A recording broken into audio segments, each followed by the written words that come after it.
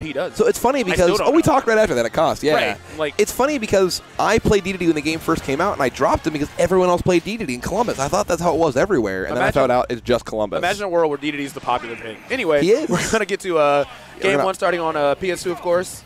Hop into this. So F&I BiggieCheeze. What did that sponsor? You know what? I don't know. I'm gonna ask him. I drove him here. I didn't even think about it.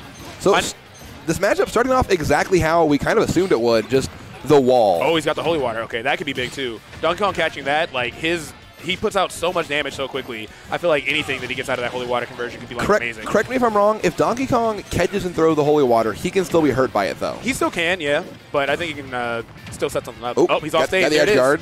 Oh, really nice. Just like evading in the air there from BiggieCheeze. Yeah, Boom's doing really well too. Like he knows that he cannot stop the pressure. He's just playing super aggressive and just trapping him in every possible situation he can. Like even right now, forced to the ledge. Okay, the down tilt actually low profile the back air. Otherwise, I was certain death. That would have been an angle I know he could have made it back from. This is one of those matchups we're going to see a lot of both characters sitting on the ledge. Yeah, this is going to be a very strange matchup. The parry on Giant Punch. Parries the Giant Punch. That is amazing to see. Okay, keeping himself safe there. Got that back air. Really nice cross there to protect himself on the edge guard. Got to keep himself safe there. Oh, Donkey Kong just having enough to survive that back throw. Belmonts do actually have really good throws when it comes to just like pure knockback. Like F throw and back throw both can just really take stocks way sooner than you expect them to. Yeah, back throw, a great tool too. I see a lot of Belmont players use it even when they're at low percent just to set up the edge guard because that ledge trap is so good as Belmont. He got thrown out the club so fast. Yeah, he gone. Forward throw still won't kill Donkey Kong. Such a big boy. Trying to do the same. Oh, but that axe is going to just wreck all of his possible recovery angles. Playing against the Belmonts just feels like I'm playing a bullet hell. Like I'm playing like Enter the Gungeon or something. Right. Thankfully, as a man that has played both Cuphead and Enter the Gungeon, I get it. Oh, see what I'm talking about? Oh, my the holy water. goodness. Use it to set up for that throw confirm. Got a bunch of damage. And it wasn't even like, he wasn't at kill percent, so he still was able to combo at it. But at kill percent, I think he can just straight up kill him. Yeah, that was so well played from Boom there. Boom looks like he knows the matchup, which is surprising because there's not a great Belmont in Columbus. Like, not that I can think of at least. Apologies if I'm forgetting someone.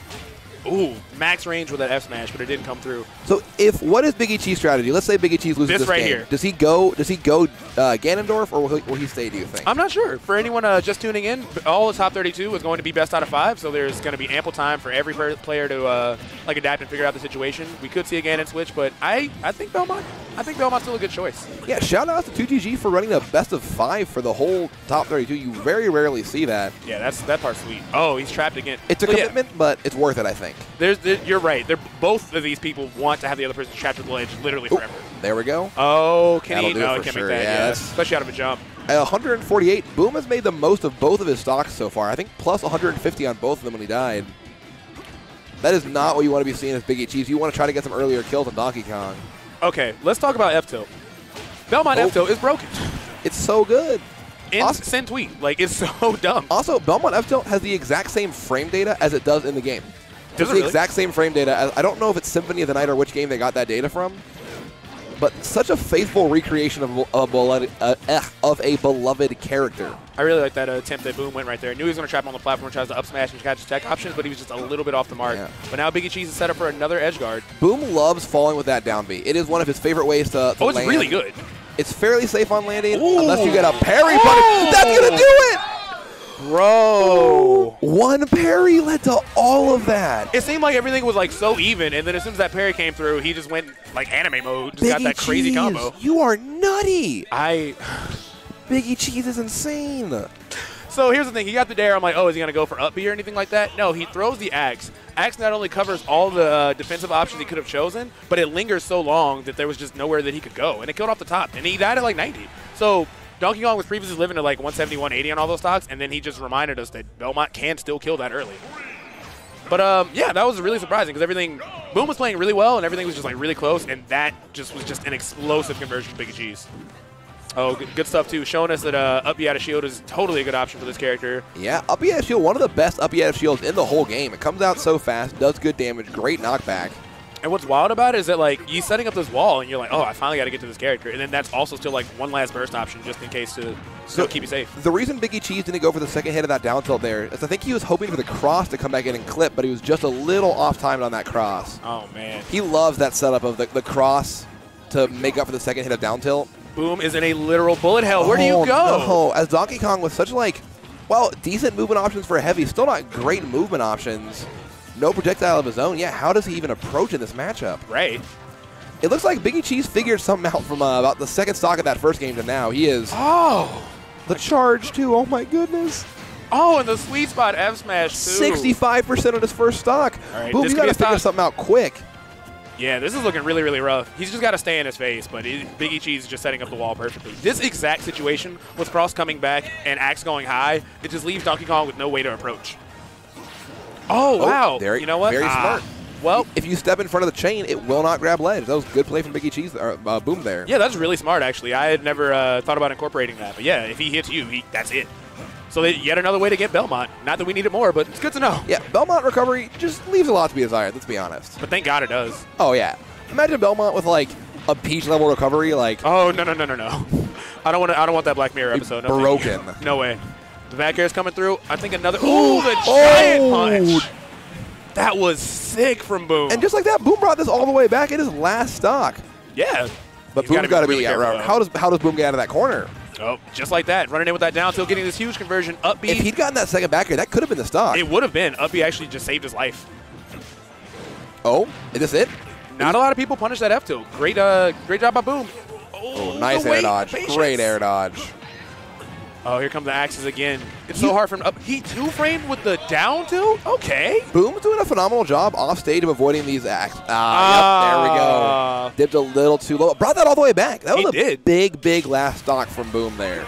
Yeah, I definitely think it's just going to be a really momentum-heavy base set that we're going to see because he really was one back air away from reverse three-stocking that match. But one thing I love about Boom is such a goofy guy. He's out there laughing. He's having fun. He's down 2-0, but it's he's one of those players who does not get fazed by that crap. He just wants to have fun and play Smash and expand on some people. Right. And BiggieCheeze is probably he's in a similar camp too. Everyone he's playing, I always feel like people are both smiling, typically. Game 3, we're going to run it back to the same stage. I'm not exactly sure how I feel about going to the same stage 3 times when you know what I mean? That might just be my personal thing, but I like to mix up the stages a little bit when I'm losing. This tournament does have a limited stage list. There's only going to be 7 stages total available, which I think is a move. I'm okay with a more conservative stage list, but maybe that's how you kind of get locked in this situation. Hungrybox has said he doesn't like going back to a stage he just lost on, and I really respect that. I don't either, yeah. It's, maybe I need that change of pace. Now, if it's a last stock, really close, okay, maybe I'll go back. But yeah, if I just got 2 or 3 stock, you best believe I am not going back to that last stage. Ooh, he is really setting up this wall. So the best burst option that Doom seems to have is go for these dash attacks or maybe these F tilts. Oh, what a punish! Yeah, what an incredible punish. Really hard to survive that. I've actually played him before, and I've died to that as early as 30%. So yeah, there's not a lot that Boom can do in that situation. BiggieCheeze, the conversion, kind of dancing on Boom right now. Oh, 50, look at that, 66%. This is yucky. All right, Boom coming in with the back airs. Oh, he stalled himself with the down air, but Boom had enough patience to wait and get another up air out of it. Oh, but how does he can't. This just looks, I don't know what the answer is. It's just a puzzle that I don't think Boom can solve. Boom needs to get more of his punishes. That's what it is. Boom has not quite maximized all of his punishes. That's what it is. When he gets hits, he needs to maximize those more than he has so far. No. Tried to catch his roll with the up B, but he's able to get past it, and he just straight up dies for it. All right, let's see if Boom can go beast mode. Try to win this. Otherwise, Boom is heading to the loser's bracket.